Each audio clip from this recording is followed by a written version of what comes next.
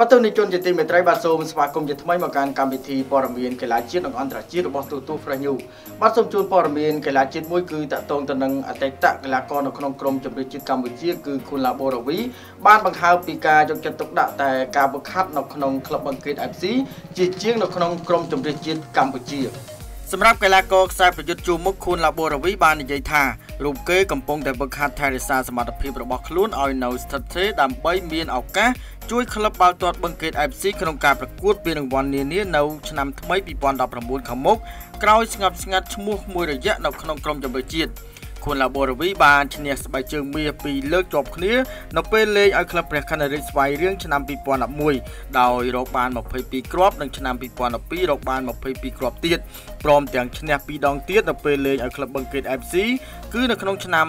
2014រកបាន12គ្រាប់និងឆ្នាំ2017រកបាន16គ្រាប់ធ្វើឲ្យរូបគេបានក្លាយជាកីឡាករដែលឈ្នះស្បែកជើងមាសច្រើនជាងគេបំផុតនៅក្នុងពានរង្វាន់សម្ដេចតេជោហ៊ុនសែនដូច្នេះពិបាកនឹងរកកីឡាករណាផ្សេងទៀតបំបីកំណត់ត្រានេះណាស់សូមបញ្ជាក់ផងដែរថាអតីតកីឡាករខ្សែប្រយុទ្ធនៃក្លឹបព្រះខ័នរាជស្វាយរៀងបានបង្ហើបផងដែរថា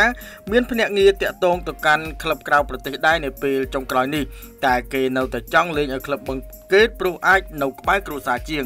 ម្ចាស់ស្បែកជើងមាសពានរង្វាន់សម្ដេចអគ្គមហាសេនាបតីតេជោហ៊ុនសែន4សម័យកាលបានបញ្យល់បន្តទៀតថានិយាយទៅពេលចូលលេងវិញខ្ញុំផ្ដោតលើការជួយបង្កើតជាមុនសិនហើយកៅអីនៃក្រុមជម្រើសជាតិនឹងវាអាស្រ័យលើគ្រូជាអ្នកមើលឃើញតែប៉ុណ្ណោះបើគេមើលឃើញថាយើងជួយក្លឹបបានល្អហើយគេរើសយើងនៅតែចូលរួមតែបើមិនជាប់ក៏យើងនៅតែប្រឹងសម្រាប់ក្លឹបដដែលសូមបញ្ជាក់ផងដែរថាអ្នកគ្រប់គ្រងមួយចំនួនដែលចង់ឲ្យរូបគេវិលចូលក្រុមជម្រើសជាតិសាជាថ្មីបានបំពេញចន្លោះប្រយុទ្ធហើយរូបគេបានបញ្ជាក់ទៀតថាជាការសម្រេចចិត្តរបស់គ្រូបង្វឹកតែប៉ុណ្ណោះតែអ្វីដែលសំខាន់នោះគឺផ្ដោតលើក្លឹបបឹងកេតជាមុនសិនបាទក៏សូមបញ្ជាក់ជូនផងដែរថាអតីតកីឡាករលេងក្នុងតំណែងប្រយុទ្ធគឺបានខកខាននៅក្នុងក្រុមជម្រើសជាតិកម្ពុជានៅក្នុងរយៈពេលជាង2ឆ្នាំចុងក្រោយនេះគណៈដែលរូបគេគឺមានវ័យកាន់តែច្រើនហើយក្នុងនោះក៏ធ្លាប់ជួយឲ្យក្លឹបបឹងកេត FC នោះគឺឈ្នះពានរង្វាន់លីកកំពូលកម្ពុជាផងដែរដែលកម្មវិធីព័ត៌មានកីឡាមួយនេះឧបត្ថម្ភដោយ Safe Home Technology